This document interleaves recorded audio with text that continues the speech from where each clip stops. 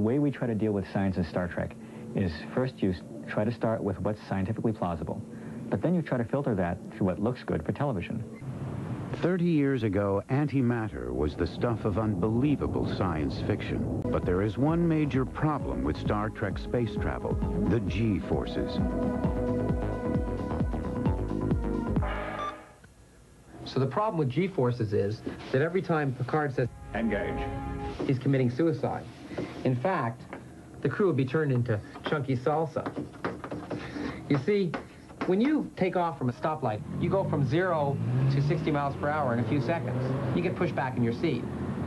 But with the impulse drive, you're going from 0 to, say, half the speed of light in a few seconds. And half the speed of light is about 100,000 miles per second.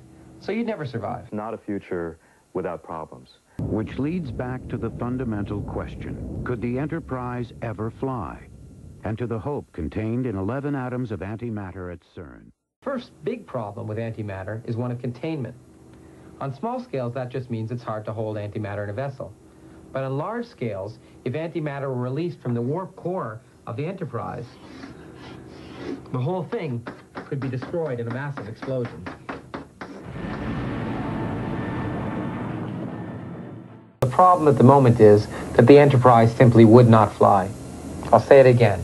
It would never get there. We have a new problem. We're 5 minutes from a warp core breach. There's nothing I can